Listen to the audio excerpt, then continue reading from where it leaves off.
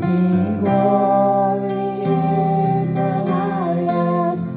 He has come, a great Messiah. Come bow before this awesome mystery. Mighty God and fragile baby, here a lonely manger holds, and it's still the greatest story ever told. A hillside and some shepherds, a blaze of blinding light, angels singing carols in the cold.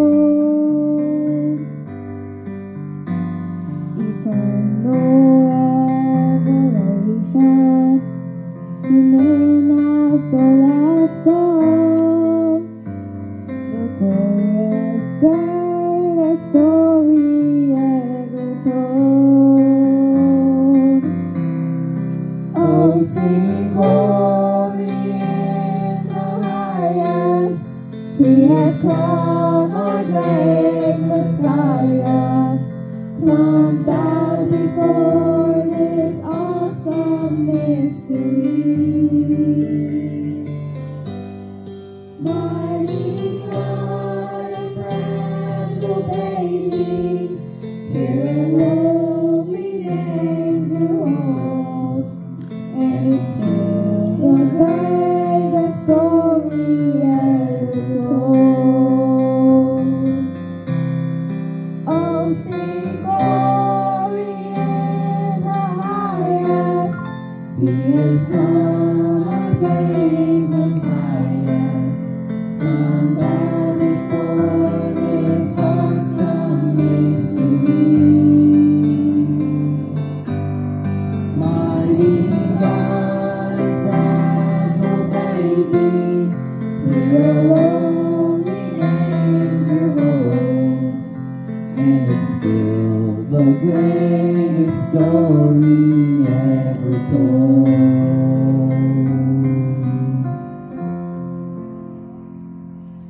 Yes, it's still the greatest story ever told. Beginning. As Jesus grew and began his ministry on earth, he healed the sick, caused the blind to see, fed the hungry, and he gave hope to a lost and dying world. In all things he did the perfect will of God. Then his enemies led him away to Golgotha, where they crucified the perfect Lamb of God. The story would be incomplete if we left him at the cross. He arose from the dead, triumphant over death and the grave. The purpose of his life was then realized. Bethlehem and Calvary were both the venues leading to Jesus' resurrection.